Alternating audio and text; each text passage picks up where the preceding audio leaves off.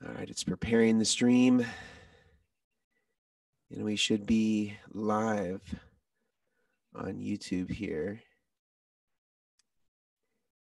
And there might be some folks as we're doing this that might ask some questions throughout this, and so maybe Sure. if we can reserve a little time at the end, I'll kind of curtail our conversation and Dude. Yeah, you're good. I got a couple beers here. Do your thing. I got nowhere to be now, man. Cool. All right. Well, I got my iced coffee, and if I look a little glossy, it's super hot here, and none of the houses in Oakland, California, have air conditioning because historically it never gets above 80 degrees, but it's like 95 right now. Yeah. That's how my wife's family up in Michigan. They don't have AC either. It just never gets that hot. Yeah. The dead of summer. So. Yeah. Every once in a while we get a hot one. Well, Eric, thank you so much for agreeing to do this. This is a lot of fun for me, and I've been sort of really lucky in the last couple of weeks. I've been trying to do this with all of the session musicians from LA to Nashville, and really trying to get as many people involved to kind of hear their perspective, their approach to gear and to creating hits. And for people that are not familiar with you, I mean, you're in my view the first call guy that everybody seems to be using, and you've played on so many hit records it's almost impossible to count. I think that at this point, what's the running total? Do you know how many number ones you've been on at this point? It's somewhere in the 50s, right, or more? Yeah, I think I'm like in the 70s right now. Somewhere. 70s, yeah. So it's that's a pretty great honor to have you on here. And thanks, man. But the thing that I really want to kind of know about, sort of starting back with when you kind of got started in doing sessions, did you feel like there was a particular session or a particular moment that you feel like was sort of the pivot that sort of made you move to the top of people's list when they're considering people to hire for a guitarist for a session? Or do you feel like it was like a culmination of like multiple things that kind of continued to happen over time? Man, for me, my experience, definitely the latter, because I think one thing that a lot of people don't probably understand in terms of music and the way it's released is it's really common that, whatever record I'm working on this week, it might be 18 months, 2 years before some of that music is out, depending on release schedules. Or they may throw out one single from the entirety of the album, but they wait for that single to peak, and that can take 8 months, 9 months, sometimes 50 weeks for that single to peak, and then the rest of the work to come out. So I definitely remember, a period of time where I was starting to play on a lot of records for major labels, but none of that music was out yet. Right. So it was a very intangible sort of success for anybody that wasn't me, because I knew, the stuff I'm working on and the producers I'm working for, but none of it had been released yet. So there was definitely a big period there where I kind of was doing it, but still, hadn't had a song chart #1, hadn't had an album, released. It was just kind of like, well, you can listen to this one single on Spotify or on the radio or whatever. So yeah, and I also have used this analogy before. It's kind of like someone that loses a bunch of weight, right? Like if you don't see somebody for 2 years and all of a sudden they've lost 100 pounds, you're like, oh my God, wow, dude, you look incredible. Like, wow, you lost all this weight. But to that person, they've just been watching it every day come off 2 pounds at a time, 3 pounds at a time, 5 pounds at a time. So even though, yes, undeniably, they've now lost 100 pounds, it happened so gradually for them that they don't feel any different. It's not the same feeling. I didn't just wake up one morning and was on, 10 songs on the radio. It kind of slowly but surely happened gradually over time. And so, yeah, you don't really feel that different, later on down the road. There wasn't some moment where, a song came out and then all of a sudden everyone was calling me for their records. Yeah, that's actually a really good sort of way to explain that culmination, because there Yeah. is a huge latency in the record release process when you're playing on something. When you were doing some of those early ones, like which was the first one that you feel like was a really big hit that you played on? Well, the first number one that I played on was a song. There's a band called Little Big Town, and they had a song called Day Drinking. It's just like a summer single. But what's funny enough about that is I didn't even play on that tracking session. They had taken some of my parts from the demo that they, when they had kind of fallen in love with some stuff from the demo. And then that, I got a call from the writer. I remember Barry Dean calling me going, Jay Joyce just played me the single mix and they ended up using a bunch of your stuff from the demo. And I was, oh, cool. And then, again, 9 months later, that became a number one song. And then it was a very similar situation with a Maddie and Tay song called Girl in a Country Song. That was a big hit for them. Same thing. I had played on a version of that song that they ended up re-recording, and they went to go work with Dan Huff. And Dan Huff ended up liking some of my parts from this other version of a recording. He kept them. And then that kind of led to me ultimately, I kind of heard through the grapevine, yeah, Dan kept some of your parts on this Maddie and Tay project. And then it was like 2 weeks after that, I get this call from his production assistant, says, hey, Dan would like you to come play on this Billy Currington record. So again, even in those things, even my first, kind of two number ones, again, talk about a kind of latency situation. I wasn't even really involved in the tracking. It was kind of like I got lumped in because some parts, they had gotten married to some things that I played on earlier versions and just couldn't let go of them. So they ended up using those. And then that, then just staggered into then working with those people in a direct way. And then, stuff going off from there. Yeah, it's really interesting. I had this conversation. I don't know if you remember the Alanis Morissette record, that kind of the first one that really put her Jack Little Pill, of course. Yeah. Huge record. Right. So I was talking to, obviously like Dave Navarro played on some of those songs, but a lot of the behind the scenes guys, obviously Michael Landau, I think was on a few. And then this other guy who a lot of people don't know about is named Basil Fung. And he was the guy that did those really cool, like jangly chorus, tri-stereo chorus parts, like on Ironic, like where it kind of transitions from like the heavy, rhythm distortion, and then it goes to that really clean. And so I was talking to him about that, and and he said the same thing. Like it was recorded as a demo. Yep. He didn't know that they didn't tell him until close to when the record was being released. Only because he was friends with the producer. Said, "Oh, we ended up keeping the parts you recorded for the demo." And then of course they brought in other guys for different things, but. And was that a lot of what you were doing sort of in the early days when you were kind of cutting your teeth? You were doing a lot of demos, or what did that kind of look like in the early days? Oh yeah, absolutely. I mean, and the demo scene is, I won't say that it's unique to, like, obviously demos happen outside of Nashville, but we definitely have an entire kind of cottage industry for, demos. I mean, there are, you can make a living as a session musician in Nashville and only be playing on demos. You can keep your calendar full, working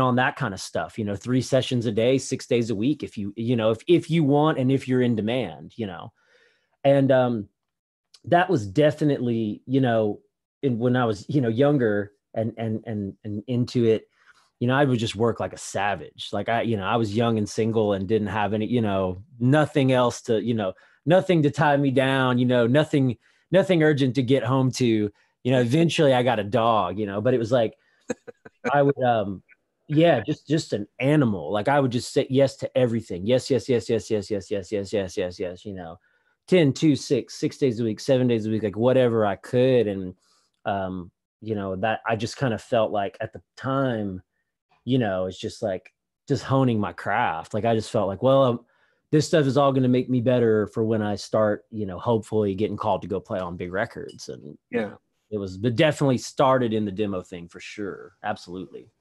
Yeah. And so in those early days, what did, when you're doing all these demos, what did your rig look like at that time?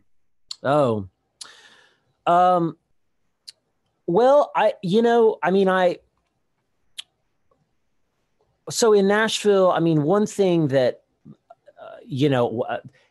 just the concept of cartage is a thing in Nashville that we have that maybe some folks don't kind of grasp. And if you're lucky, you get to a point where you have enough stuff piled up somewhere and you can get, there's companies that will store it and haul it and set you up on your sessions, right?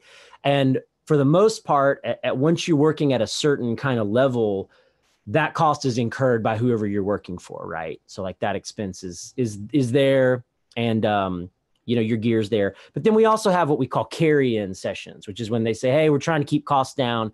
Would you mind just carrying in? And that happened a lot, in the early days for me. And man, it was like a Princeton Reverb, small pedal board, and I'd bring like 2 double gig bags with, like a Les Paul, a Strat, a Tele, and maybe a baritone. Right. That was the rig, that for 80% of it. And then if you were on a really high class demo, if you will, and you had cartage, they'd bring in the amp, the amp wall and bigger pedal board and some more guitars and stuff. But I had already been amassing quite a bunch of gear from when I was touring. I was already kind of stockpiling amps and guitars and stuff in my early 20s while I was, doing the road thing. Was there sort of a go-to sort of tone that you think was sort of like that you used a lot on a lot of those early recordings, or like, on that first hit, was there something in particular, or was it just a bunch of different stuff depending on just how the track was layered? Man, yeah, I can't say go-to sound. It's like anything though. You learn a new trick, or you get a new pedal, or get a new guitar. And if you're like me, you tend to kind of run it into the ground. And so I can definitely in hindsight go back and listen and go, oh yeah, I remember that. I remember when I got a Goat Keeper, and you hear a bunch of tracks with the stutter stuff, or, oh yeah, I remember when I got I was on that John Mayer trip and got a Qtron pedal or whatever it was, so you can definitely kind of go back and go, oh yeah, I remember when I was in that phase. But at the same time, nothing that consistently that I was just kind of like, oh yeah, all the big records I played on, I was using this, that not in that way. Right. Was there a point when you felt like there was sort of like a signature thing that you started doing that like all the producers were asking you to do? Man, that's a good question. I think what I can say is, when I started working heavily in sessions, a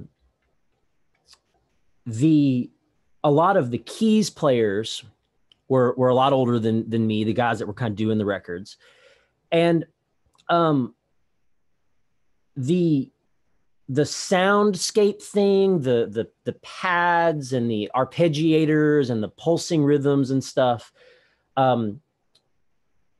was kind of viewed as a thing that happened in pre-production or in post-production, or we'll let a programmer handle that.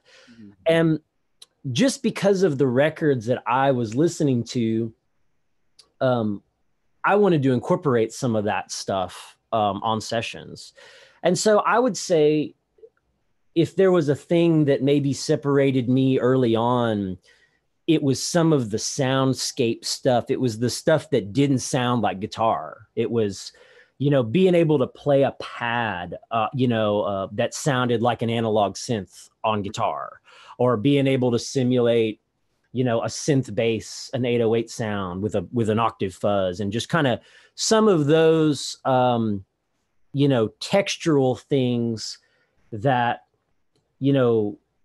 not only were kind of maybe fresh, but they certainly weren't used to hearing come from the guitar chair, right?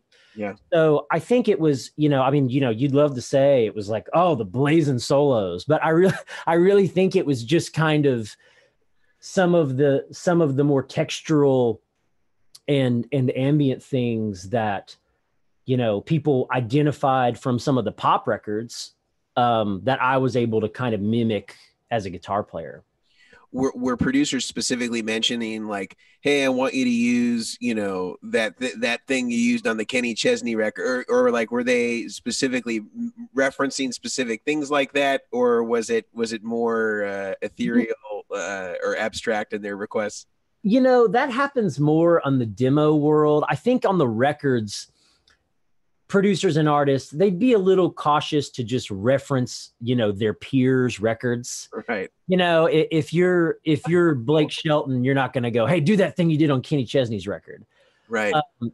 But certainly for songwriters that, have a song and they want it potentially to be heard by Maren Morris and Maren Morris to love it. If you do a thing that's similar to something you've done on a Maren record, then that correlates to them. And they're like, oh yeah, that thing. Or, I love what you did on this song. And, this is for that same artist. So could we do something similar to that? So in that way, yes, producer to producer, referencing record to record, not so much. I think at the very least, pride would probably stop them from doing that. Yeah. You don't want to sound like you're thirsty, Yeah, exactly. Yeah. Yeah, Like, can you do that thing for that other producer on that other artist record for us? I think that gets a little touch and go. Yeah. Well, I'm sure that part of the art of being a great session musician, as you are, is sort of being able to read between the lines. I mean, yeah, I think that's always part of the, there's always a large amount of interpretation that you're doing. You're taking someone's words and you're trying to kind of take what's important. And look, some people are really exceptional communicators. When you work for a guy like Dan Huff, or who's an amazing guitar player in his own right, or even a Frank Rogers, it's like those guys are pretty good at articulating in guitar terms. They can say, hey, maybe it's a different amp, or hey, can you brighten the tone on just the reverb a little bit, or this or that? Can you back down the delays and that kind of stuff? And then, yeah, for some of the less technical people or people that just aren't guitar players, it becomes a lot more esoteric. It becomes, it needs to be softer, or I want it to hit harder, or, those kinds of things. And that's where the interpretation comes in a little bit, or, even if they reference another artist, if they say, man, it just needs to be more Tom Petty. And you go, okay, well, which of the 500 songs in the Tom Petty catalog do we want it to be more like? Because, there can be a wide berth just in that one reference. Right. Are you grabbing your Rickenbacker? Or are you getting your Tweed Deluxe out and a Telly? Yeah. I mean, yeah. Is it, Into the Great Wide Open, or is it Last Dance with Mary Jane? Because those are two different, vibes. And so. Yeah. No, I hear that for sure. Yeah, it's certainly, some of the commonalities of a lot of the session guys. They sort of have their own lookup table. When people say X, then, they follow the chart over, Yeah. That's all part of the, I won't say the game, but that's all part of the skill set, when you're there. It's just really like interpreting a reference. That's such a big part of it. Yeah. Yeah. Well, one of the to kind of go back to the trajectory here, you were doing a lot of demos, you had some #1 hits, you became more established. When do you feel like was the point with which like your phone was ringing off the hook and you were literally booking, like back-to-back sessions with, the big guns. Like, how many years do you think you had in at that point before that really started to cement? Yeah. Okay. Yeah. Well, if we look at it like that in terms of years, I mean, I can say this. I can say that I quit touring at the end of 2011 to focus solely on playing sessions. Right. And I can say that I think the first single I had on the radio was 2015, either late 2014 or early 2015. So, yeah, you're looking at 3.5 or 4 years before, any of that was, reaping dividends in terms of, music in the masses. Right. And then, tack another year or two onto that before any of that music got to number one, before I was, able to say, oh, I've now played on a number one song or been on a number one album. So, definitely that. And then even then, it was, relatively limited to, there was a couple producers that had started were using me on some records, but by no stretch of the imagination was I on every album in town, and and then, yeah, I mean, maybe by, maybe 2016, 2017, I think that's when I won like a Guitar Player of the Year for the first time from the ACMs or something like that. And then about then, but again, I mean, it's the thing. It's like, it certainly didn't happen overnight. And there wasn't one record that came out that caused everybody to start calling me.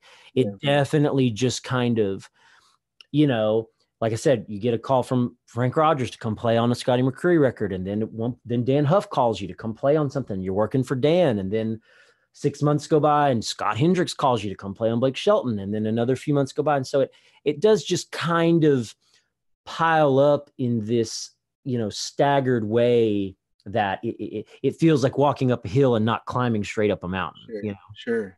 Sure. And as you became more in demand, did the type of equipment that you used, did you just add to the arsenal, or did you find that there was only a stable of items that were typical that you would use on most every session, and not so much having this huge backline or this huge cartage rig that you'd bring in? Yeah, well, I'll tell you, there's two answers there. I mean, one, I think that, a lot of guitar players would agree that there's certain, quote unquote, blue chip pieces, amps, guitars that you're going to have and need and want a great Telecaster. You're going to have and need and want a great Les Paul, things like that. Again, I'd been lucky to acquire some good instruments even when I was touring. So when I came off the road to start sessions, I already had, more than a handful of guitars and a few different amps. I kind of had, some of the basic, I had a Princeton and a Deluxe and a Matchless and some of those basic kind of what I think of as like blue chip, guitar tone pieces. But for me, the more records I started playing on, and then certainly the more stuff that got released,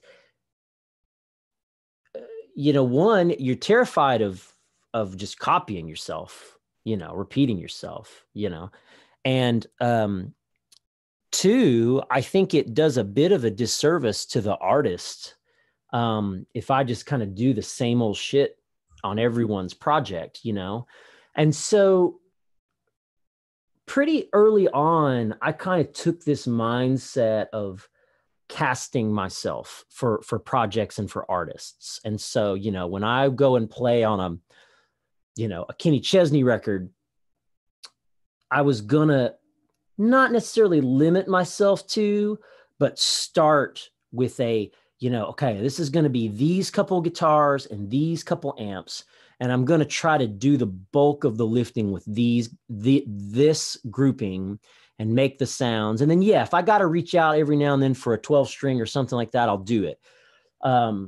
But, you know, it was like, well, you know, I'm going to use, you know, my Marshall in my basement and Les Pauls and SGs and stuff on Chesney. And then when I work on a Maren Morris record, I'm going to use low wattage. I'm going to use I'm going to use like Tweed Deluxes and Supros and, you know, change it up. And I'm going to use ratty old guitars, you know, and try to kind of cast myself as the guitar player in the band for that artist, as opposed to just being like, well, this is me, this is what I do, and this is what you get.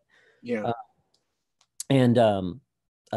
So, you know, again, definitely identifying more as the chameleon than the stylist, if that makes sense.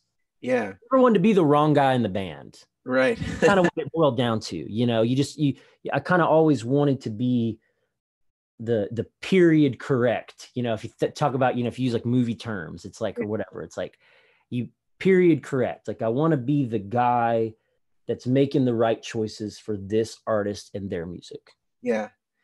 I have to think though that that's a really difficult skill to interpret, especially when you're trying to sound, you know, I'm trying to think of like the most charitable way to say this. The best thing I can think of is I heard Tim Pierce talk about how in the 90s that a lot of people wanted him to sound like a Kurt Cobain or something like that. Yeah. But presumably his skill level far exceeded Kurt Cobain, but he had to sort of reinterpret how to kind of have the sloppiness of that sort of playing in, you know, to encapsulate the grunge thing. What's that process like for you? I mean, are you like sitting down beforehand, before you go to the session being like, man, how do I have this really sloppy right hand? Or is there like a process that you try to do to sort of prepare for a role if you're playing a part, you know, for the as a band member, in essence, mentally? How do you sort of prepare yourself for that? Well, I think the biggest thing is having a reference point, right? So the biggest thing that would stop you from sounding like Kurt Cobain is not knowing what Kurt Cobain sounds like, right? So for me, it's kind of just trying to make sure that I listen to as much music as I can. And that swings both ways, you know, trying to stay on the tip of what would be considered modern, but also having a throwback reference point, right? A vintage point of reference too, whether that's, you know, Jimmy Page, or you go all the way back to Chuck Berry, or whatever that is, you know, early Aretha Franklin records. Like so for me, the answer there is just seriously just trying to consume as many kinds of music and being open-minded to the role guitar plays in that kind of music. Because I think the thing probably a lot of guitarists struggle with, especially if you grew up idolizing guitar music, you know, for lack of a better word, it's hard to know what to do on a song that's not a guitar song. Right. Okay. Mm-hmm. So if someone throws a ZZ Top thing at your feet, you go, oh yeah, stand back. I know what to do. Right. But when the reference is, you know, maybe Sean Colvin, right. Or something like that, or even, you know, to reference Tim Pierce, even something like Michael Jackson in the 90s, you know, like his part on Black and White is so awesome. But the point is like, you have to have a reference point. And so, yeah, the quickest way to be behind the eight ball is just to have no idea what they're talking about. Yeah. When someone says, oh, well, man, you know, like a Michael Jackson thing, or this, or do you know this song, or do you know this artist? And man, there have been times I've been like, man, I haven't heard that. Can you play that for me? Or let me step out in the hall and listen real quick. And you get a frame of reference, and then you can go, oh, okay. Mm. And then in terms of, like, to your point, you know, the facilities of it all, the logistics of, your hands or whatever. Well, that's a thing that sometimes you're just kind of learning on the fly. Right. If something doesn't totally come very natural to you, well, that's your exercise for the day or for the moment, right? It's like, okay, yeah, I got it. You know what? This doesn't feel natural to me. This isn't something I would have thought of, but they're all responding positively to this. The artist seems to be excited. The control room says it's working. I'm trusting them. So I need to kind of climb outside of myself and climb into this thing and, try to find the magic tonally or performance or whatever that is. But you have to have the reference point of what they're talking about to even know where to start. That's the biggest thing. Yeah. I like the Sean Colvin reference. I think that oh man, John Leventhal, I love that. I love his guitar work on all those records. Whoever played, is he the one who played guitar on like Sonny Came Home? Yeah, he produced all that stuff and played guitar. John Leventhal, he unbelievable guitar player. What do you know what he was using there? To me, it always sounded like a Les Paul and maybe a Vox AC30 or something. He uses really, I mean, dare I say, quirky gear, but he's a Tele guy. He plays Telecaster a lot, and so I mean, I wouldn't. Who knows is the simple answer. But he also played all that acoustic. He's just Did he do the mandolin too in the intro? Yeah, that's Sonny. There's another record after that called These Four Walls. That's a Sean Colvin record that's actually got a little more electric playing, but his atmospheric stuff, I mean, to me, it sounds like a Gretsch or something, but it's just his hands. Like he's just got this touch. On the outro of Sonny Came Home, there's like a really cool ethereal thing that's going on. And then I also think the really underrated thing about that album, that first one, is the drum mixing. It has something that for 90s drum, like pop drums, that's like, it has some really nice, like just great drum mixing. That's Sean Pelton, the guy that plays drums on here's your useless trivia, kids. If you ever watch Saturday Night Live, the guy that's playing drums in the house band there, Sean Pelton, that's the guy that played drums on that record. Did he? I didn't know that. Yeah, awesome. That's definitely some great tones on that record. Incredible. But again, I mean, and maybe some people might argue, I don't classify that as guitar music, right? It's singer-songwriter music that's done really, really well. And so I think John, and he produced that stuff, and he's obviously just an incredible player.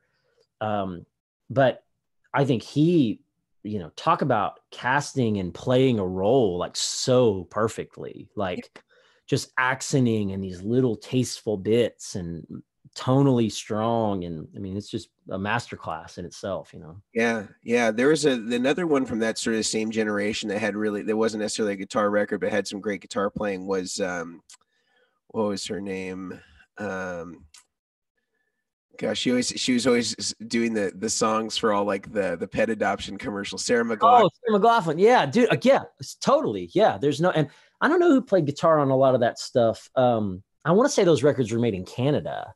That might have been like a Vancouver thing, because I know she's Canadian. But there's some interesting texture stuff going on a lot of that stuff where, like early days of the Line 6 DL4 reverse delays and stuff like that, Absolutely. Yeah. Well, and that goes back to my, the conversation of like you can tell, there's periods when you can go back and you go, particularly in country music, you can say, oh yeah, in the late 70s when everyone got a phaser pedal on every record. And I've heard Steve Lukather talk about, man, if I saw one more fucked up chorus patch that was called, Lukather or Toto or something, it's like, yeah, you remember when everyone got Dimension Ds or tri-stereos or whatever. It was a thing and everyone got one. And then when you buy it, you put it on everything because you're excited about your new toy, Yeah. Well, you need to bring back the tri-stereo chorus, Derek. Dude, I'm not going to lie. There is one in my possession, and I've been sneaking it on some stuff. So which one do you have? A Songbird or do you have a Dino My Piano one? The piano one. Yeah. And I don't know. I'll say it. I think we'll see the return of the rack before it's all said and done. I think it's going to happen. The key with them is, though, and I think where most people get wrong, is that they don't use them with either the SPX 90, which was how all of them were. They were always either going into that for detune, or they were going into an H3000 to set to detune. And that's the trick. You have to be together in order for it to happen. And the H3000 was usually in a parallel mix with the reverb. And then the delay came in the parallel mix after that. So mix one was delay and reverb and detune was mix one in parallel, right. Feeding mix two, which was just delay. Right. Well, the kind of the analog workaround for that, if you will, is, and like what I've been doing lately is like you use it to double a part that doesn't have the chorus on it. Yeah. And then you're essentially, blending within the mix. You can then blend in your thing, and so it's like it becomes a part of the soup that is the part. Whereas, when the rack days and those guys run through the H3000 was the first piece of rack gear I ever bought. Really? Because I was just like, this is the coolest thing ever. But you're right. I mean, and that's again another kind of common thing that I think you learn as a guitar player when you go through gear is it's rarely as simple as A plus B equals C. It's rarely as simple as, this guitar through this amp with this pedal is the sound on that record.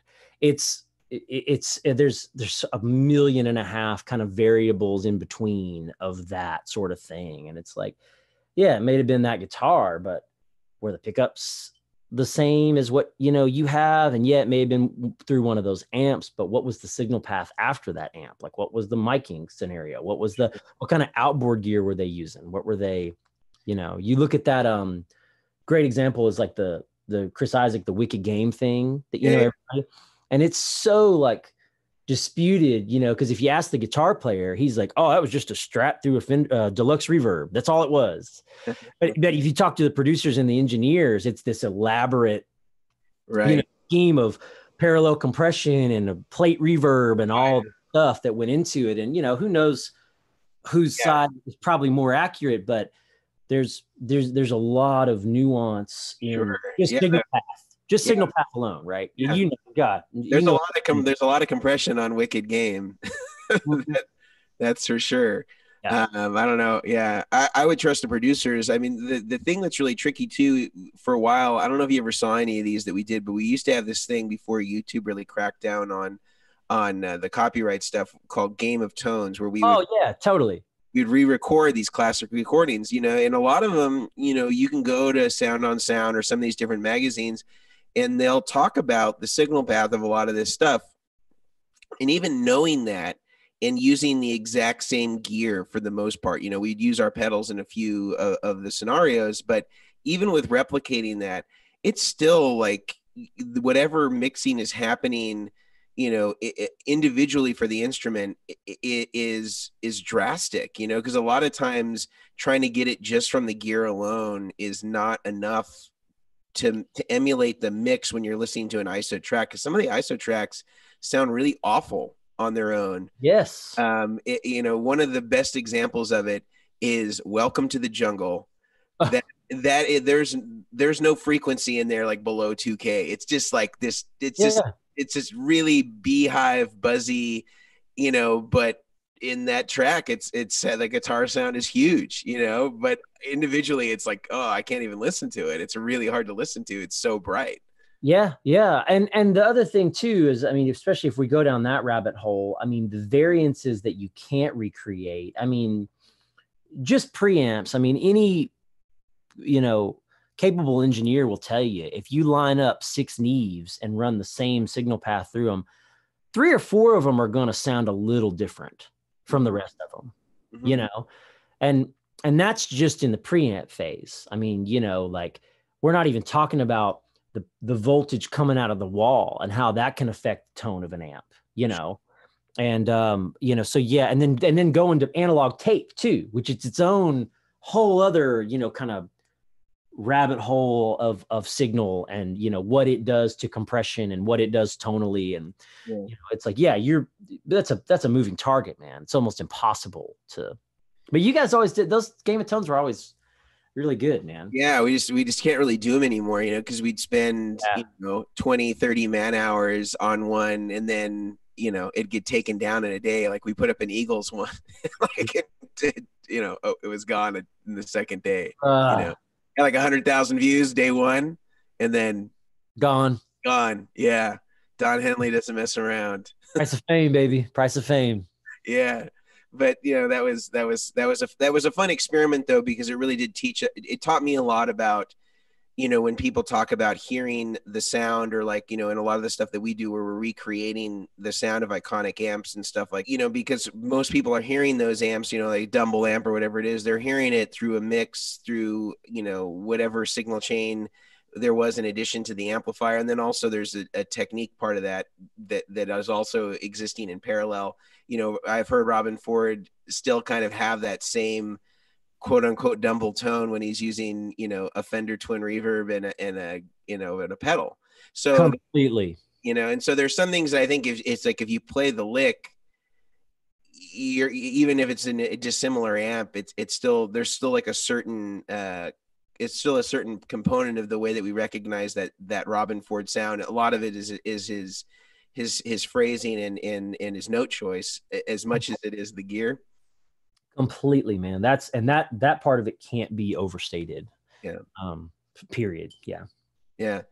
So one of the things I like to do on every single stream is I like to ask the session greats about their favorite picks. I want to start with sleeper gear. Is there any sleeper gear that you feel like, if you're willing to share your secrets here, Derek, is there any sleeper pieces of gear that people are not recognizing that they should know about that most people don't know about? This could be pedals, this could be guitars, this could be amps, this could be studio gear. Man, okay. I'm looking around my room because I'm going, what was I using here? Let me give a two-part answer. I don't know if this is I don't think this qualifies as a sleeper piece of gear, but I feel like I see a lot of dudes kind of look down their noses at the OG, the Line 6 M9s. Mm-hmm. I would say pound for pound, I have used that pedal. I have like 5 of them. Mm-hmm. I would say pound for pound, I have used that pedal on more recordings than any other pedal I own. Like the verbs and the delays and the tremolo. And I've been involved in so many of the conversations of what it does to your sound, or it's, I don't like the way it does this, or I don't like the way it sounds, or it's this, or multi-effects. I've used it for a decade on countless number ones. And that I always come back to it. Like, I think it does a job. There's a few like kind of, the 63 spring sound in it particularly is like the spring reverb sound I've used forever on a million recordings. And I've got I see a spring reverb tank, yeah. I think behind you. Yeah, there's one right there. And I've got all that stuff. So I think that pedal is awesome. And this is maybe a little more to your question. I'm a big tape echo guy. You and I have talked about this. And I used the Roland's, the 501s and the 555s for forever. Love them. I've got an Echoplex that I love, an EP3. But this Australian company, EchoFix, is making, and I bought one. I was actually on the Kickstarter, waited a while to get it. And I will say, I think they've done it. Like it's all the stuff that you wish the old ones did, and they've got the noise floor down. And right now the Australian dollar is really beat up. So if you're in the US, it's a great time to buy one. It might be the time to jump on it. But they're actually pretty reasonable for what they are. I think that they're around 1,000 Australian or so. Yeah, I think I paid less for this than the last Roland 501 I bought. And it sounds better, and it's quiet, and it's the chorus on it's awesome. It's got real spring. So yeah, I mean, I would say between those two, I mean, there's a new thing and an old thing that I may or may not be getting their credit, but that I use all the time. Now, on your M9, is it modified or is it a completely stock one? No, completely stock. Nothing. I never touched anything. There was a guy doing mods for. Well, I mean, he might. There was Jack Vaughn. Yeah, and I remember when the craze was all going, and I had a bunch of guys telling me, "Oh man, hey, you got to get this guy, and he'll do the mod." And I called the guy, and he never called me back. So like I reached out to him a couple times. It's like, hey, I've been hearing you do these mods. I can send a few, and I just never heard back from him. So I was like, fuck it. So yeah, no, straight out of the box, standard sounds. Have you found any of the criticism that people use about them to be accurate as far as it affecting the tone, or do you find it to be fairly neutral? Well, I think that kind of spills into this whole true bypass conversation. Yeah. I'm sure you get asked this question more than probably anybody on the earth, but it's like, what do you think about looper, like putting everything on loops versus the deal? And you know, here's the simple answer. If I plug my guitar straight into an amp and then I plug my guitar into the M9 and then into the amp, do I hear a difference? Absolutely. But in the context of a pedal board that's built well, that's buffered properly, and that's isolated properly, is it what I would term like nominal or negligible even? Like maybe, I mean, like, yes, I don't think it's that big a deal. And you just, for me, the workaround is like, you know, you might just turn the amp up one notch higher than you would if you were plugged straight in. Yeah. And you might back down the treble, right? Because that's what most people are going to comment on when they talk about the way a pedal effects sound is that they're going to lose top end and they're going to have a lower, it's not going to hit the amp as hard, right? Because that's what I feel like most people, and then there's noise floor problems and all that kind of stuff. Sure. But for me, every pedal board I've ever had is wired straight through in series with a strong buffer system, you know, on the input and output. And I plug it into the amp and I turn the amp knobs till it sounds right. And I go from there. And that's kind of the end of it, you know? Yeah. And that has always worked for me. So I guess simple answer is, do I notice the difference? Sure. Does it bother me? No. Yeah. Yeah. I mean, there's always going to be an incremental impact anytime you're plugged into any pedals in series, and it's fairly unavoidable. Even if you plugged into a single Boss pedal, absolutely, and plugged into your amp, you're going to notice a difference. And the thing that I think a lot of people don't realize in Boss pedals is when they hear that they're buffered, there actually isn't just one buffer in most Boss pedals. In fact, most Boss pedals have 2 or 3 buffers in them. So, you know, in that sense, you know, whether it's a line 6 or whether it's a Boss, they're all going to have some sort of impact. And, you know, you can mitigate that impact more, in my opinion, by going into either true bypass loopers or going into a switcher of some kind. But the thing that I wanted to segue in kind of from here is I've heard from a lot of session guys that use the M9 like you. They really like using it as opposed to, you know, say a MIDI, you know, programmable thing or an H9 or something like that, because you have knobs that you can adjust instantaneously for the effect when needed. How critical do you think it is for people that are wanting to get into sessions and they bring these elaborate MIDI switchers and have all the different stuff? Does this become a distraction on a session if a producer says, you know what, actually, I really don't like that delay tone. I need you to pivot and go to something that's more like this. Is there a certain functional standpoint that would prevent, you know, you from using something like that versus the M9? Man, I think that all boils down to like, are you going to do the homework? I mean, I think the simple answer is that, like, yeah, if you're going to be a session player, you got to know how to use your gear and you got to be able to pivot on a dime, right? Because, you know, if someone asks you to change something, what they don't want to hear is a 60-second explanation of why they can't do that, You know, they don't want to go, oh, well, I got to reprogram my, or whatever. Like, you've already lost them at that point. If they say, hey man, can you dry it up a little bit? Or can you, roll off the presence on those repeats? Or can you brighten the reverb or whatever? What they want to hear is, sure, yep, no problem. And so, yeah, if you're really a tech savvy guy, and I mean, I like to think of myself as being pretty tech savvy. If you're a tech savvy guy and, you're going to do the homework on an H9 when you get it and learn the ins and outs and learn all the hotkeys, or have your app on your iPad or on your phone ready to go and everything, I think that's great.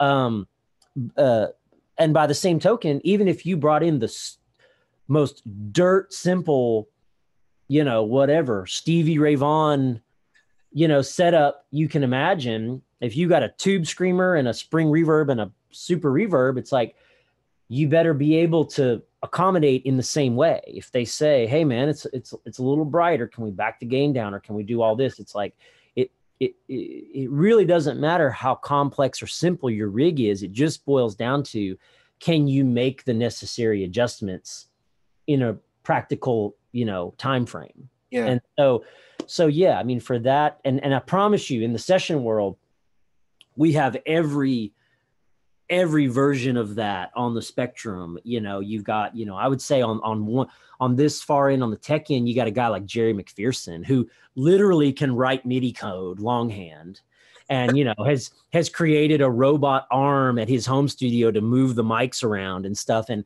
I mean, that guy knows and he comes from the rack days, and he knows every kind of programming and MIDI sequencing and how to do this. And he used to beta test for Line 6, and yeah, that guy's a genius, and he's so good at his stuff. And then maybe on the other end of the spectrum, you got a guy like JT Cornfloss, who I've seen come in with 4 pedals and use the reverb on his amp and still get world-class tones and still be able to accommodate every, both of those guys can accommodate any request that comes their way. Yeah. And so, I mean, I think it just boils down to whatever your rig looks like, just knowing it and being able to move on it, Do you think there's a reason why you see so few session players now using MIDI programmable switcher, like on their pedal board, where they have one that, has like 15 loops and everything is MIDI programmable? Like, I've done a video about this, but I'm kind of curious about hearing it from the horse's mouth, so to speak. Like, why do you not see any, whether it's you or Tom Bukovac or Tim Pierce, none of those guys have MIDI programmable switchers? What is it about doing sessions where that's not advantageous in the way that maybe most guitar players might think? Well, I think the word I come back to is preset. So I think, what would prevent me from using it, and what has prevented me from using it, is like, well, if I spend some time and I queue up a preset that involves this overdrive with this delay and this reverb, I'm going to use that preset, and then, dare I say, overuse that preset, right? And so that kind of circles back to this idea of like, well, you don't want to repeat yourself very often. Right. And so I think, yeah, the idea of kind of having this kind of batch of pre-programmed sounds and then flipping to those as your go-to, I think you're probably just asking for I don't want to say trouble, but you're definitely dancing on falling in a rut of just kind of going to the sounds that you've built. Right. Now, if I, in a live scenario, Sure. if I was out touring with an artist and had to replicate all these sounds and all these parts and all these different things, no brainer. Yeah. Like, program the chorus, program the bridge, do this, switch to the next song, program, like, absolutely, like, no brainer. That'd be the easiest thing in the world. Yeah. But for us, I think, we're just kind of constantly being asked to tweak so much. It's kind of like diminishing returns. Well, why would I bother making this preset when, I know on this day, running it through this amp with this mic and this engineer, they're going to ask me to roll the tone back on the verb. Or when I go through this amp, that's, 50 watts versus this amp that's 20 watts, all the delay repeats seem so much hotter and I got to crank it down. Right. So I think it's just kind of that every day is a new thing. And so it's not that it's wrong or bad. I just think you're kind of in diminishing returns to set up all these preset tones and then, think that you're either A, going to get away with just using all the presets for a session, and or B, being okay with just using all the presets all the time. Yeah. Yeah, it certainly will put you in a position where you may be more prone to redundancy. That's for sure, by having this there. Completely, man. Completely. So, and I don't save like anything ever. It's just kind of always. It's a just reach down. Yeah. Yeah, I want this on it. Okay, turn it on. Turn the knobs. That sounds cool. Does that sound cool? Is it cool in there? Is it working? Hey, back this down. Okay, cool. All right. Is the blend? Can you back? Okay, yeah. Okay. All right, cool. And then you go. And then that's it. And if it's something that you really, stumble on and love, I might make a mental note or even write down like, man, that worked really cool. Like my 12 string through this amp with this compressor, that was a really cool thing. And you may circle back to that, but not in a save to preset 6. And I'll use that on the next 3 records I play on. It doesn't, you're just asking for trouble, man. Asking for trouble. I hear you. So in terms of, I want to ask you now about the Wells list of pedal favorites. I want to go through a couple different types of pedals, and then you can tell us what some of your favorites are in those categories. Okay. All right. All right. So I'm going to start with the lowest gain, boost. What are your favorite boost pedals? Well, your boost pedal is it. There's honestly only two. There's only two quote unquote checks in the mail. Yeah, there's only 2 boost pedals that I use, and it's your boost pedal and the RC booster, the Exotic Effects RC booster. These are the Nashville staples. Yeah, well, I think the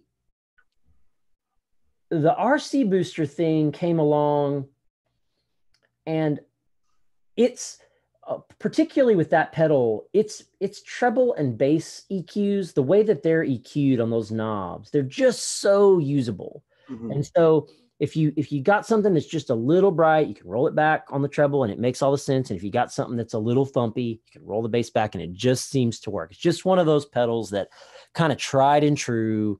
It works great on every amp, And then the great thing about your boost pedal, other than the fact that you never have to deal with a real volume pedal again, which is just an added bonus, is it just really as advertised. When you kick that thing on, it's like you just reached back and turned the amp up a little bit. And so when you're in those situations where you're either, dropping a solo on the go down, or even if it's a thing where I've played a part in the first 2 choruses, but the third chorus, it just needs a little more aggression because there's more stuff happening and we need the part to speak a little bit more or speak for a double. It's just a very useful, kind of shortcut, if you will, for, okay, we just need that much more. Clunk, there we go. Okay, it's still sounds great. Still sounds like the sound. It's just amped up a little bit. It's on steroids. So yeah, those 2 pedals are really the only boosts I've ever used. I appreciate being in such good company. The RC booster is like sort of the legacy clean boost, Yeah, it does a thing, and it's and I have one board that I have both of them on, so I mean they're not redundant. I would say I'd say they both do a slightly different thing, and they're both worth owning. Yeah. What about in terms of overdrive? What are some of your favorites? Ibanez Distortion. I'll forever and always just kind of preach that one. And let me be clear that so much of this stuff has to do with, like you said, the intangibles of a player and their hands and the way their instruments and everything. But that pedal, for me, when I got hip to that pedal and bought one, it was just like, this just works. It works. Who told you about it? What's that? Who told you about it? Rob McNelly, another great session guitar player in Nashville. And Rob had, there you go. Yeah. I've got like 4 of them. They're expensive now. Well, yeah, but see, I was buying them when they were like $80. Yeah. So I got lucky. I probably spent more to rehouse them than when I paid for them. But yeah, it was just one of those pedals that it works in every amp. It sounds great through a Marshall or a Matchless or a deluxe reverb. It just kind of was one of those things that you know, is, you know, definitely kind of if there was such a thing, a desert island pedal for sure. And then like that's the one, you know, because let me say, on a side note on distortion pedals, because this is a rabbit hole, I think that it's one of the most variable parts tonally that a guy who plays different amps and different guitars in different rooms with different cabinets can struggle with. Because what an overdrive pedal that sounds like the tone of God through this guitar, through this amp in this room on this day can sound like dog shit the next day in a different room or with someone else's hands. I mean, I've done that too. I've heard, you know, someone playing and put on the guitar and been like, oh, what happened? Did you change something? It sounded great when you were playing it.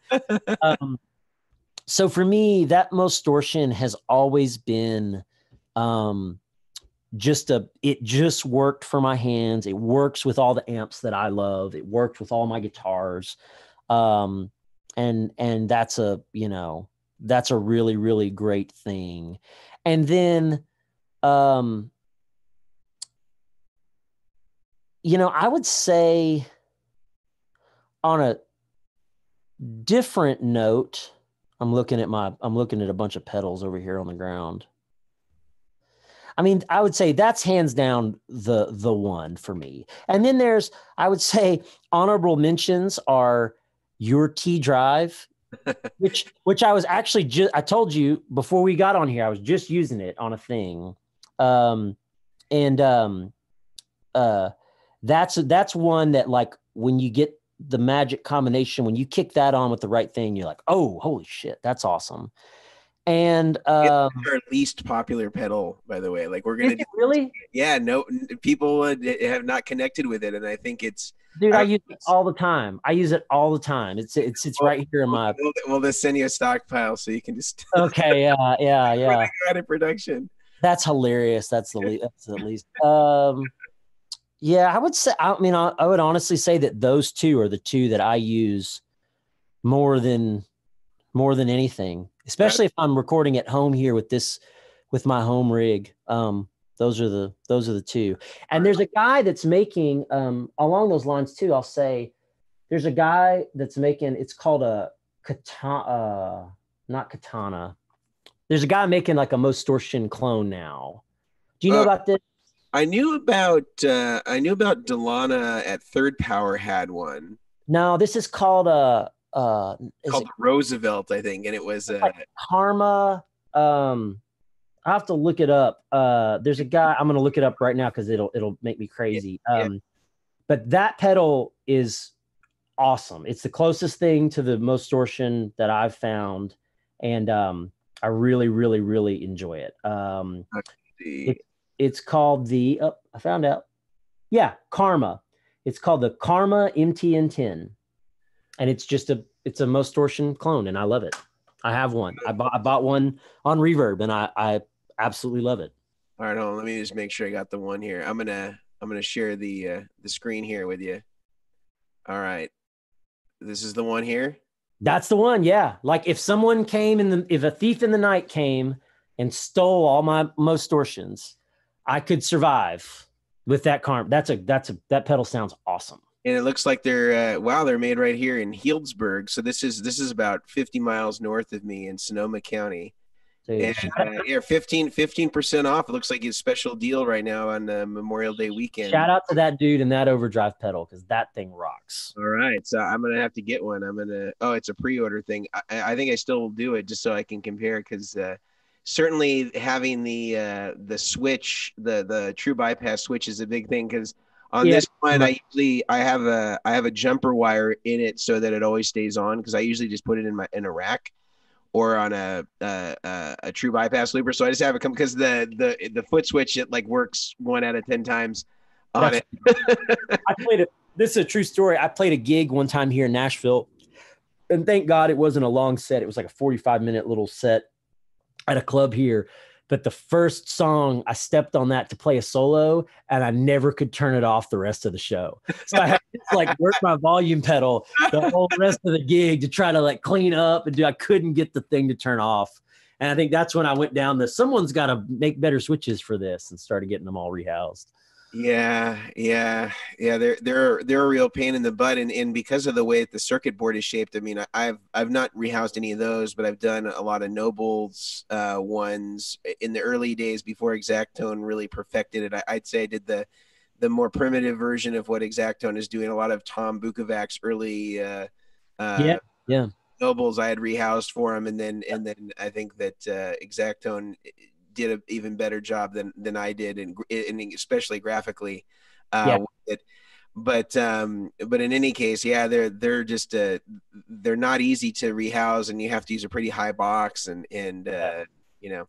But if you're relying on it like you are, it's certainly valuable to have a high quality foot switch, and so the Karma might be a good alternative for that.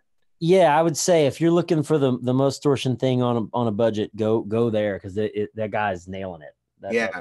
I'm gonna, as soon as we get off this, I'm gonna go buy one on Reverb. Yeah, do it.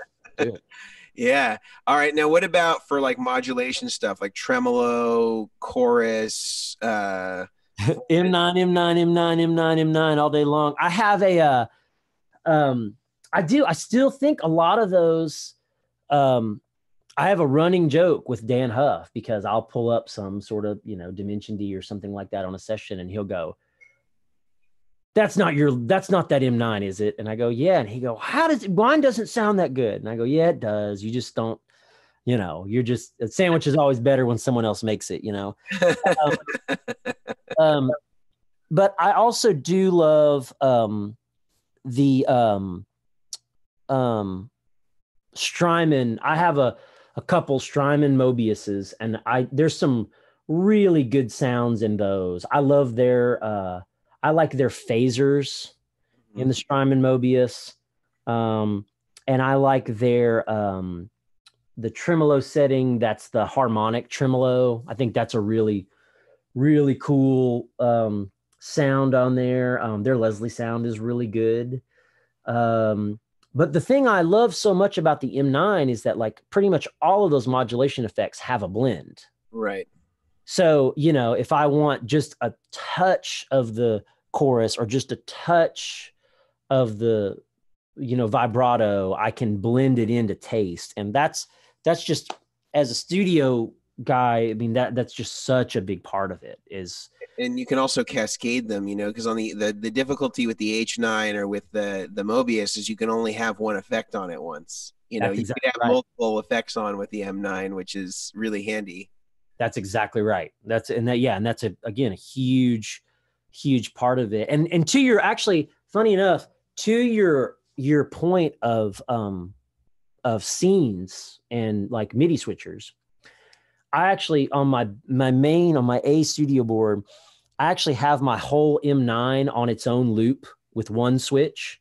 So yeah, it's common that I'll have a real spacey, verby, modulated sound for the verses that is maybe 3 different effects just on the M9, right, queued up. And then when I get to the chorus, I can stomp that off, and it's just a big old, chorus sound, not chorusing, but for the chorus of a song, just a big old rootsy guitar to amp kind of vibe. And then I get back to to the verse, and I can hit that looper, turn the whole M9 on. But it's a sound that I've built right there for the verse. I've got this delay and this thing and this thing. And then if I want to dry up for the chorus, I can do that. And then I flip it back on and do that. So that is one trick I use for sure. Yeah.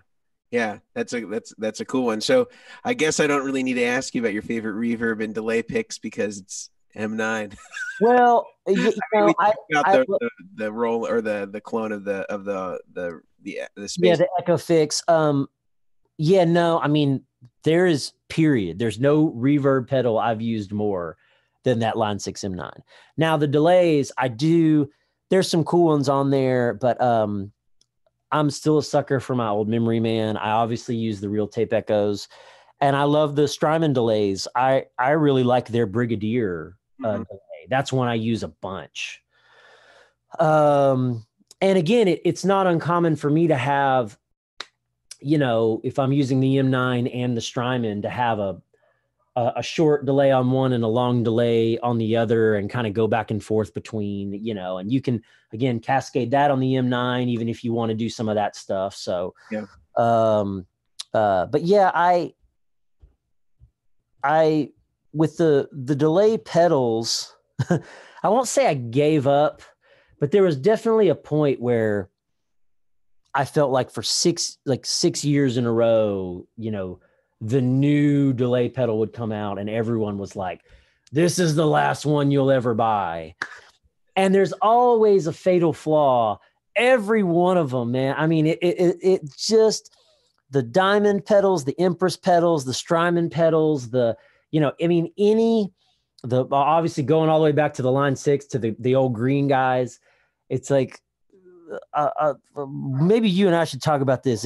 If you want to make the last delay pedal anybody will ever buy, talk to me, because I've bought all of them, and there's the last one every time. And there's always one thing about it that I go, why did they do this? This sucks. Why would they have it this way? Why would they? And then you end up going back to the old thing, or you use 2 or 3 because, well, this one does this. This is the best at this. This is the best at this. This pisses me off because I can't make it do this, so I use this. Yeah, and a lot of it's really personal, like a lot of guys have calibrated their delay ear to specific types of delay, whether it's a Memory Man or it's a tape echo or whatever sort of the gold standard had become for them, so it's super dependent, so there's like a lot of studio guys that unless it's a Lexicon PCM, type delay, they don't care, they don't really, they can have, any sort of emulated tape echo and it's just all tape echo to them. But if you bring in a digital, panning delay, nothing else will do except the Lexicon, because that's kind of where they've made their sonic investment, let's say, as far as delays are concerned. Yeah, completely. And I think it also boils down to like, what do you need it to do? Like, what role is the delay play for you as a musician? And it's like, because for some guys, it's just simply to give the sound a little space around it, and then some guys are real into the rhythmic, the locked in, using it as a percussive element or playing real parts on it. Yeah. And that stuff's all, again, it's like just different people, the modulation on a delay, that's, guys will sit and argue about that all day long. How much do they really want, and how wide do they really want it, and how deep do they really want it? And, what's effective versus what's just out of tune. I mean, that's a big part of how guys' ears can, be different on all that stuff too.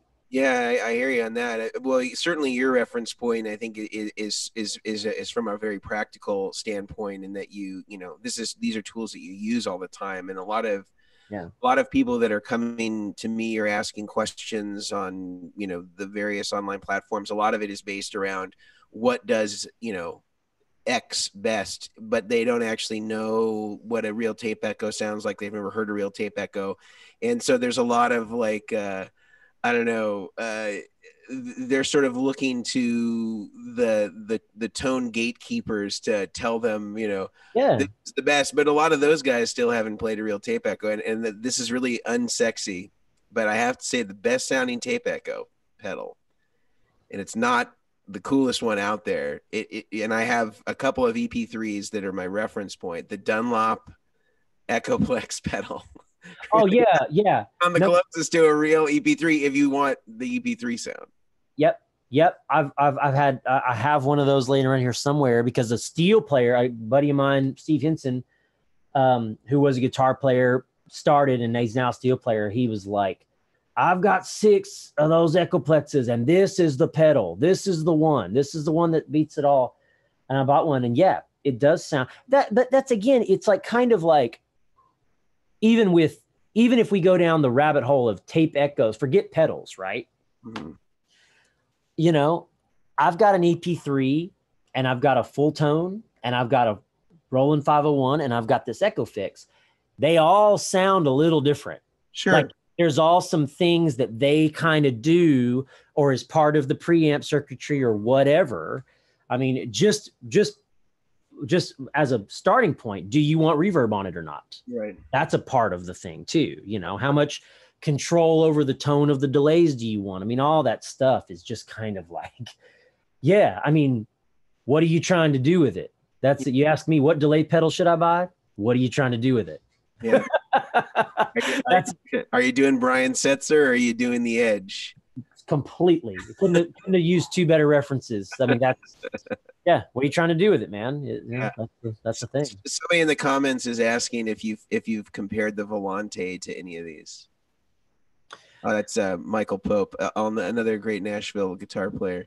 No, I haven't. And here's, it's funny. Someone was selling one of those on, I think, Craigslist the other day. Anyone that has followed my socials knows I'm a Craigslist hound. Yeah. And I almost bought one because I thought, man, I've been meaning to check that out. I've been, it's like, man, a delay pedal that has that many knobs on it and that I can't set a tempo to, that I can't dial in a numbered tempo to, I'm not even going to bother, man. It's like, to me, it boils down to kind of two levels of the delay pedals. It's like, can you dial in an exact tempo? Can I make it say 76.5 BPM or can I not? And if I can't dial in an exact tempo, it doesn't need more than like 3 knobs. Like that's the way I feel about it, because it's like, well, I'm only going to use it for slap or for giving myself a little bit of room, right? So like MXR Carbon Copy is great for that. Memory Man's great for that. Strymon Brigadier is great for that. But if it's going to have 10 knobs on it, I better be able to dial in 106.5 on it or whatever the tempo is, because otherwise I just don't care. It's, if I'm going to go that deep on the delay sound and what it can do, I'm going to want to sync it. And so it's either going to have to take MIDI, be able to be locked in, or not, because if it's not, I'm just going to play my Echo Fix or my Roland or use the Carbon Copy or use the Brigadier or something like that. Yeah, or you just get the Volante and just use the Force, and just see. Yeah, exactly. I like it's got a tap tempo. And I go, what am I supposed to do? Tap for 3.5 minutes? Like tap it in time? Like that's a whole other tap tempo. Like, oh yeah. No, it's tricky also because all of the cares. Yeah. I'd say, who cares? Take it off. What about fuzzes? We didn't talk about those. Do you have any favorite fuzzes? Oh, yes. I love fuzz pedals. My guys here in town, the XTS Exact Tone, their Imperial Fuzz. Okay. I love that pedal. What's the vibe of that one? Is it like more of a fuzz face or a tone bender, or is it dissimilar to any of those? Or I would say, I mean, God, I feel weird saying it on their behalf. I would say it's in the tone bender world. Okay. Because even when it's on stun, it's not like crazy over the top. In fact, most of the time when I use it, it's an iridium fuzz, and most of the time when I use it, I've got the fuzz, the gain pegged, and it's still just a really usable musical thing. It's not this crazy, animal kind of out of control thing that you can do with fuzz faces. Yeah. And then I also love the sub-octave fuzz on the M9. I've used that on so many records. It's a joke. And then I'll show you this. I'm going to grab it real quick. Don't tell Dan Huff. Yeah, seriously. This little pedal, it's just called Fizzy. And a buddy of mine, it doesn't even have a power supply. It's 9-volt only. And a few years back, a friend of mine was like, yeah, my friend's kid is making these fuzz pedals. He's just making them out of kits. And he writes, it's just like whiteout. He wrote Fizzy on it. And it's 2 knobs. It's just fuzz and volume. There's not even a tone control, really. And you have to use a 9-volt because there's literally not even a jack for a power thing. But I use this Fizzy pedal all the time. Nice.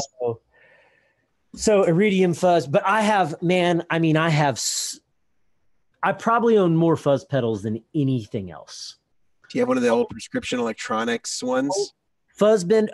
I've got old Fuzz Faces. I don't know. Prescription Electronics. I don't know about that. Maybe I need to have it. Yeah. So check this. I'll bring it up for you. So I've got those. I've got the Pigtronics. The Distortion thing is cool.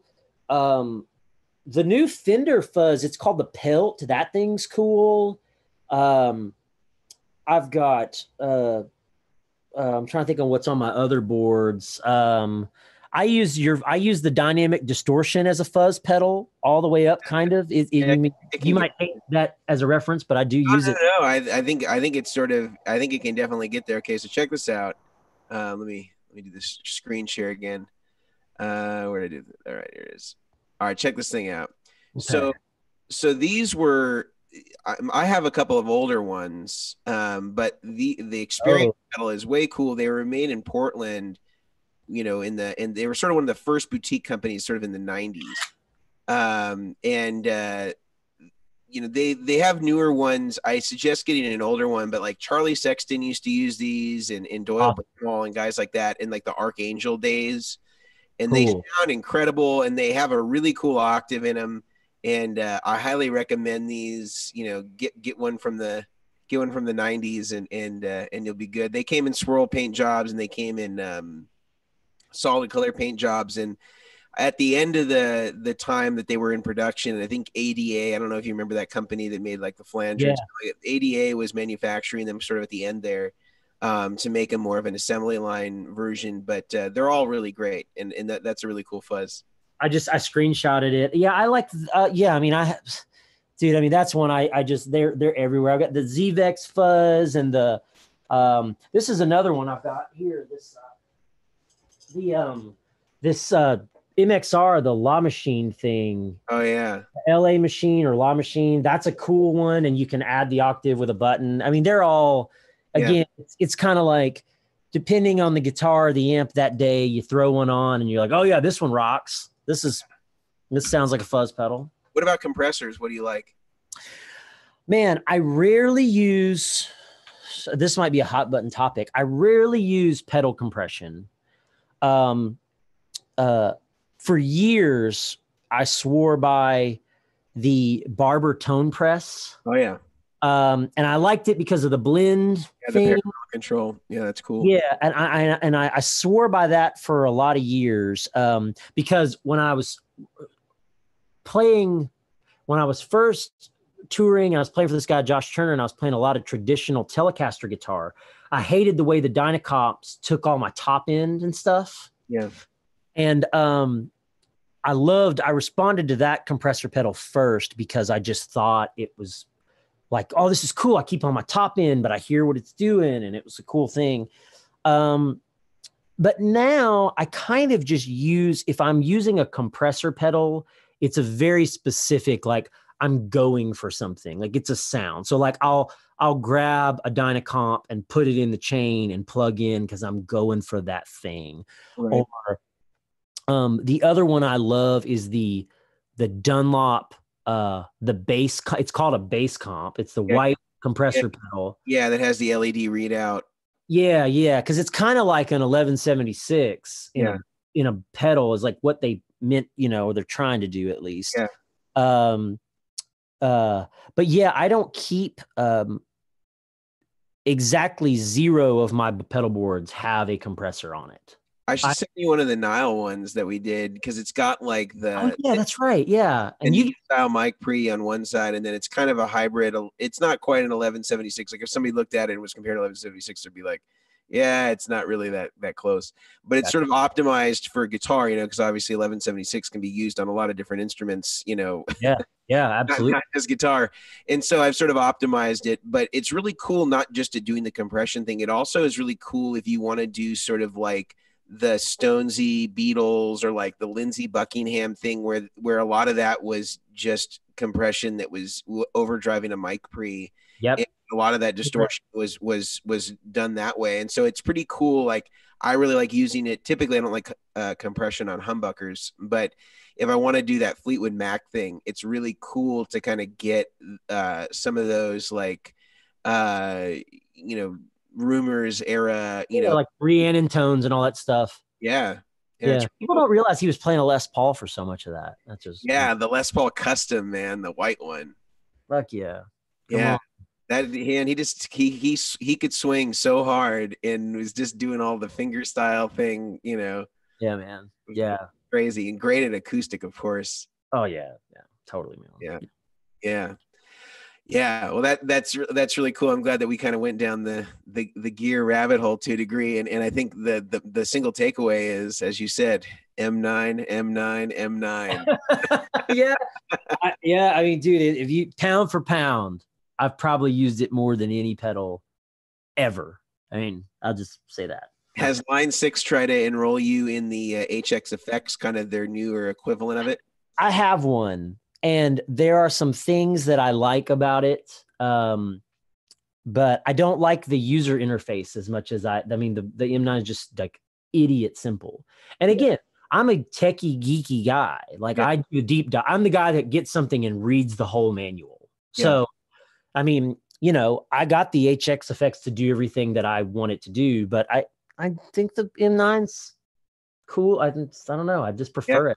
I mean, I think it's a great device, and I still really love the DL4. In fact, I love the green DL4. I have one that I modified probably 10 years ago with the switches, and I fixed the output problem that it has. That was the biggest thing.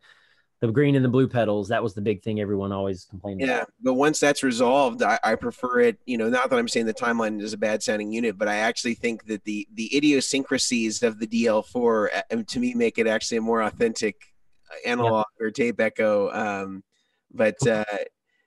So I want to finish up, Derek. I want to be respectful of your time. There's a couple of folks that asked some questions. So I just want to get to a few of those before we complete, if that's okay. Yeah, of course, man. Yeah. So one person asks, what's been your favorite project to be on at this point so far? Do you have a favorite? Yeah, well, it's admittedly a hard question to answer, because sometimes, if I'm being really honest, sometimes what makes certain projects more or less special to me, it doesn't even have to do as much with the music as like the memory or the time spent and what the process was like, and did I enjoy it, and those kinds of things. And then there's also some moments where I think I can say that the stars kind of aligned, where I kind of felt like, even as a quote unquote chameleon, they really teed this up for what I do, kind of in parentheses. And I would say that, maybe both of the last two Maren Morris records, well, her only two records, the first one, Hero, and then Girl, Maren and I or just pals, and we, I met Maren, she'd only lived in town a week, and it was just kind of happenstance that we ended up kind of working together. And we've just always had a good thing, man. I just am such a fan of hers. And she seems to kind of, a lot of my instincts, my first instincts on her music seem to be what she also gravitates to. So I would say, you know, I've always kind of said, you know, someday when my daughter is like, Daddy, what did you sound like playing guitar? Those Marin records will definitely be a couple of records that I put on and go, this is what I did. This is what. Oh yeah, those are I was gonna, one of the questions that I had was kind of about that. We ended up kind of talking a little bit about some of that stuff and using sort of crappy guitars and small amps and stuff like that.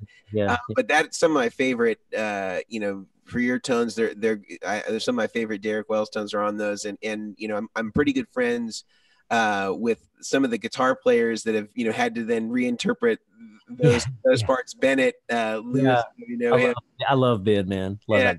So, you know, and I had another friend that was also in that band who kind of did a few guitar things and then some keyboard things, named Josh Murdy. Yeah, Murdy's a good pal. Yeah. And so it was cool to kind of, you know, not only know you and kind of the source, but then kind of see how it translated to the live thing. And, you know, I know that they appreciate having some good guitar parts to go to once they get out there on the road. So, God, that's always the thing too. You just hope that the guys in the band like playing the stuff, you know. That'd be the ultimate, is, you know, you have an artist come back and say, my band guys hate the stuff you play on my records. You know, that would be the worst. Yeah.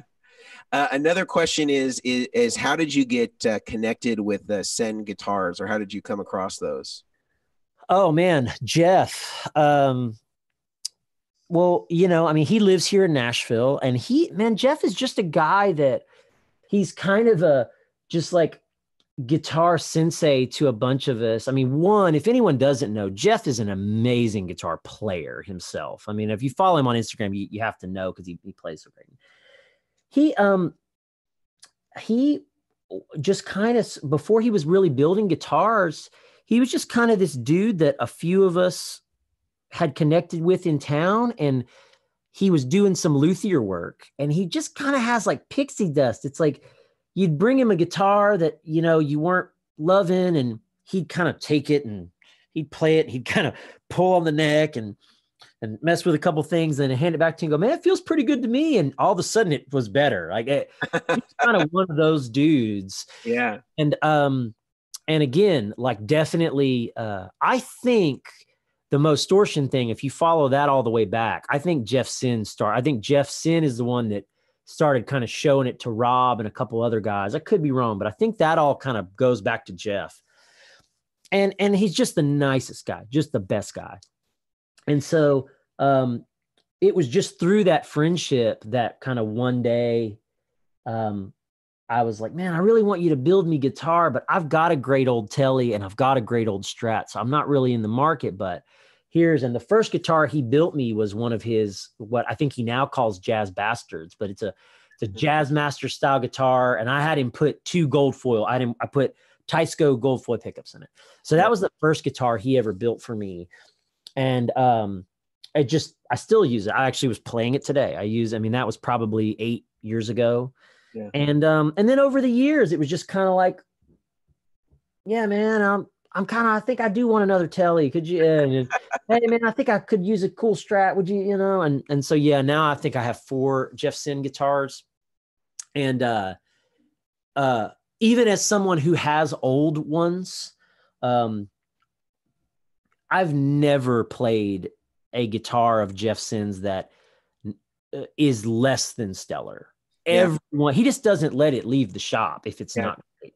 Yeah. And I have bought and sold and bought and sold and bought and sold so many vintage Telecasters and Strats trying to find magic ones. And then I eventually just break down and have him build me one. And that's what I was looking for. It's just right, you know? So, and I'm super fortunate that he's a friend. He's right down the road. Yeah. You know, he probably lives 8 miles from me. And, you know, if I need something tweaked or whatever, I'm super fortunate that I can kind of lean on him for that. So, but can't say enough good things about Jeff Sin. Yeah, they are great instruments. I can attest. Yeah. Somebody was asking in the studio, who do you play for?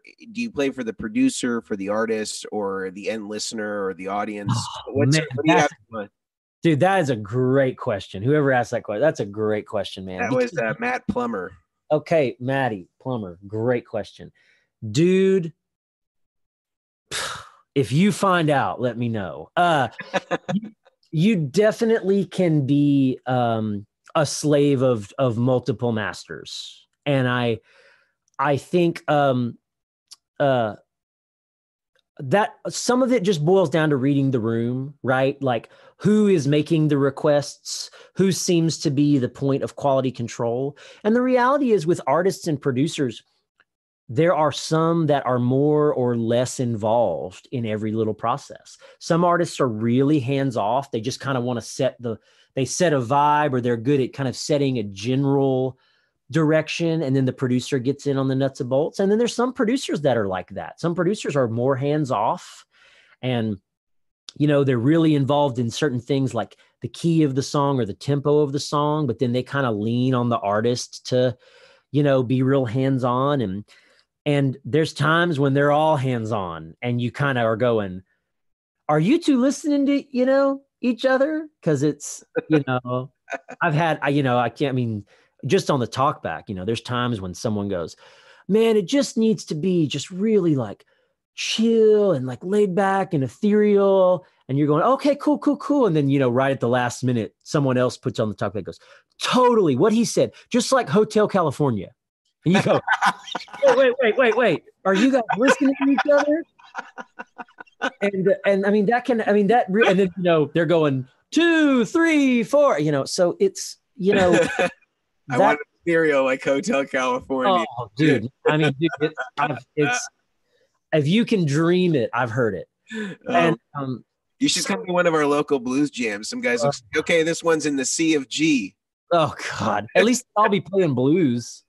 I mean that, dude. I mean, yeah, you definitely get caught in those crosshairs sometimes, or I should say the crossfire sometimes, of what someone's saying and another person's maybe saying. And I just think it really all boils down to reading the room. You kind of have to gauge each person's level of investment in, how many notes is this person giving? How much do they seem to care about, for lack of a better term, how much are they going, hey, about this, hey, about this. And you end up kind of gravitating to who more or less is asking the most of you. And then also just always being willing to shift your focus. If that person that has been quiet all day finally steps up and goes, hey, Derek, I think it should be this. And it's like, well, if they haven't said something all day and they're saying something now, it's probably pretty important. Yeah. Or at the very least, maybe they felt uncomfortable, but finally they feel comfortable enough now to make a request. And if that's the case, I really want to make sure that they feel heard, because they're kind of stepping out on a limb, right? And a lot of this recording, if you've never done it before, and all of a sudden you're the only person in the room with a bunch of guys that hasn't played on 20 number ones, it can be intimidating and hard to speak up. And so I'm always just trying to make sure, above all else, that people feel comfortable asking me something. Even if that means 2 or 3 people are asking me of different things, I'll cross that bridge when I get there, but I want them to know that they can ask, and that it's important that they feel safe asking. Yeah, well, it's good that you understand those distinctions, because I think so often, especially in settings like that, it's usually the more extroverted or outspoken person that tends to absorb the most attention, and certainly in social situations, the hare is favored over the tortoise. I know, and sometimes I'd be lying if I didn't say sometimes you have to make it a point to go check in with somebody. I never want someone to feel like the train is running away without them and their music is on it. So yeah, I mean, occasionally if there has been someone that's obviously involved in the process, but hasn't been very vocal throughout the day, I'll make it a point to try to go and check in with them. Hey, is this, are you liking, is this cool? Are you liking this? Are we doing a good job for you? And make sure that they at least have the opportunity to, even if it's just, oh yeah, I love it. I'm just sitting here taking it in. It's like, well, okay, great. At least I knew I checked in, Yeah. And here's the last question for you. And I think perhaps maybe the most poignant for somebody that's in your position, or at least in my view, it's from Samuel, and he asks about how do you balance work and life, having a family. You're a father now.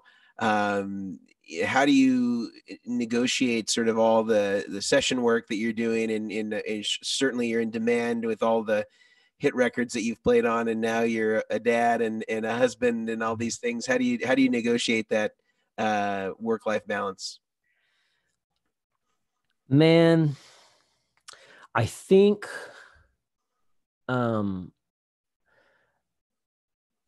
it's one of those things that, if you talk to guys, that have been doing it longer than me and are even more successful than me,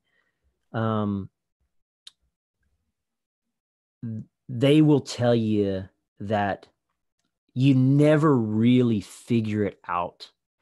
I would say that the quote unquote balance is, or I should say perfect balance is unattainable. Mm-hmm. I think the goal is to make sure that you're always aware that you need to try to keep the balance. Mm. And there will be times that you shift one way or the other. If you're one man standing on a teeter-totter, mm-hmm. and you're trying to kind of float there in the middle, it's almost impossible to just keep that thing perfectly level, right? It's gonna inevitably tip to one side or the other. And I think for me, it's always just boiled down to being aware so that when I feel it tipping one way, I can at least try to counter it before it all comes off the rails. Yeah. And there's times when the lack of balance is calculated. I certainly have conversations in my house with my wife of, hey, just heads up, the next 2 weeks are going to be they're a little wild. I'm backed up against, whatever it is, deadlines, or these 3 people are all cutting at once. And I'm going to have some long days the next couple weeks, but there's a clearing here. And, after that, I'm going to shut down for 3 days, or I'm going to do this, or I'm at least not going to, I'm going to make it home for dinner a couple nights a week or whatever. And I think it's just being cognizant that you need to keep a balance. Yeah. Is the best that anybody can hope for, because our business is full of what have you done for me lately's and musical emergencies, which that's another quote, there really is no such thing as a musical emergency, but a lot of people will convince you that it's an emergency, or that they need it yesterday, or that, this is, I can't tell you how many times I've done it. I've stayed up till 3 a.m. to do an emergency overdub for someone, and then they didn't download the transfer for 4 days, right. Stuff like that, So, I think it's so easy to get caught up in the, saying yes to everything. And hey, sometimes financially you have to say yes to everything, So I think if anything, you give yourself a little grace when the scales get shifted out of balance a little bit, and you just do your best to correct. Yeah.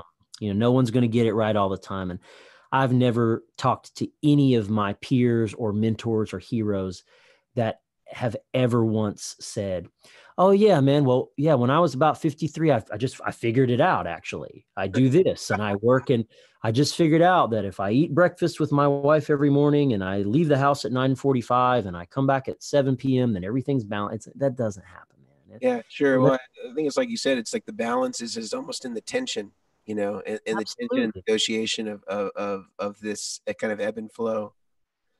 That's exactly right, man. I think that's the thing. And like I said, just the awareness, just to, just being able to check yourself, and maybe that's your partner, or your spouse or a friend, being able to kind of help you check the,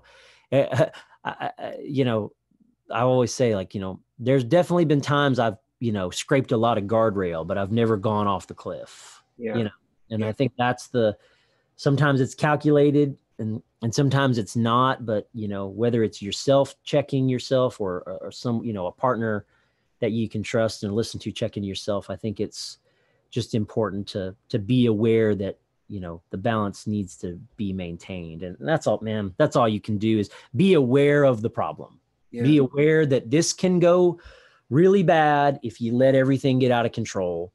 And as long as you're, focused on trying to keep a balance, that's all you can do, man. That's all you can do. Yeah. Well, I think that's a great place for us to complete for today. Derek, I sincerely appreciate you being very candid, giving us sort of the behind the curtain look, talking to us about the gear, about your start. I thought it was really cool to hear about some of the Maren Morris stuff as well. And, the big gear takeaway, to reiterate, is M9. And, I'm gonna we'll post that all over Dan Huff's Facebook page. Yeah. Let him know. And just thank you for being such an open book. I hope it has value for those that are watching, and certainly is invaluable to me. There's a lot of gems, I think, in this, and I certainly look forward to. I appreciate you're liking the T drive. It seems like you're the only one. I got this gold one right here, man. It's awesome. Yeah, but we'll have to stockpile you before it goes out. So, maybe that will become, I think when it was out, the Mostortion was not popular. Yeah, that's what that'll be me in like another 10 years. I'll be going, yeah, I bought like 4 of these T drives when they weren't that expensive enough. So I've just got them everywhere. Yeah. So you need to be the Jeff Sen, to the Mostortion. As you are to the T drive. It's gonna become this Nashville sleeper. So I appreciate that, and I'll tell everybody the gold ones sound better. Yeah. So thank you for that, and for the honorable mentions with some of that other great stuff, and I look forward to following back up with you in person one of these days once these travel restrictions are lifted and we can engage in person. Yeah, man, absolutely, Mason. Yeah. Thanks. Well, thanks again, and have a wonderful evening. Okay, buddy. Have a good one, man. Good night.